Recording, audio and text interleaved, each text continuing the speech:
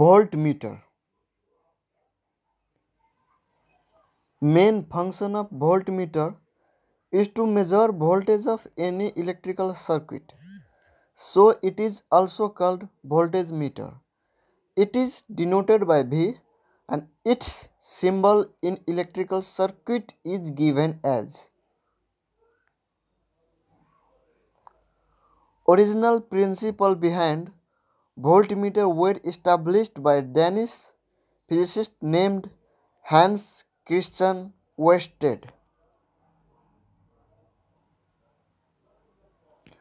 Voltmeter has a high resistance so that it takes negligible current from the circuit.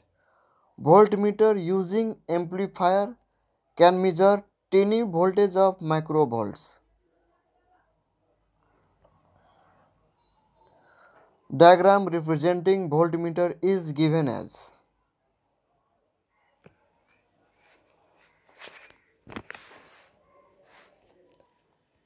Working principle of voltmeter.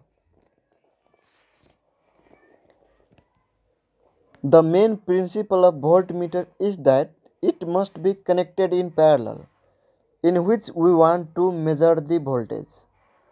Parallel connection is used because a voltmeter is constructed in such a way that it has a very high value of resistance, so that the resistance is connected in series, then the current flow will be almost zero, which means the circuit has become open. If it is connected in parallel, then the load impedance come parallel with high resistance of the voltmeter, and hence combination will give almost the same impedance that the load had. Also in parallel circuit, we know that the voltage is same, so the voltage between the voltmeter and load is same, and hence voltmeter measures the voltage.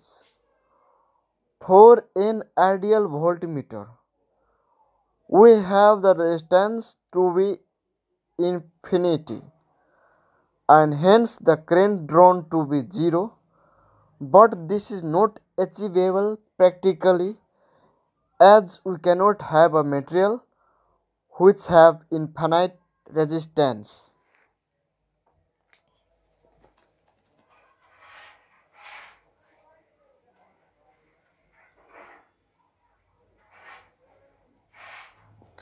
Classification of voltmeter on the basis of display. Analog voltmeter.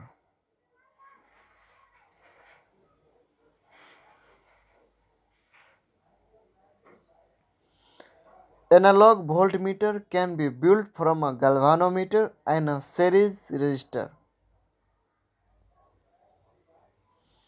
Digital voltmeter.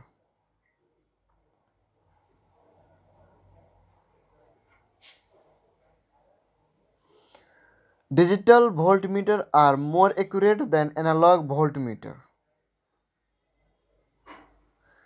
According to the construction principle, we have different types of voltmeter. They are given as permanent magnet moving coil voltmeter, moving iron voltmeter, rectifier type voltmeter, induction type voltmeter,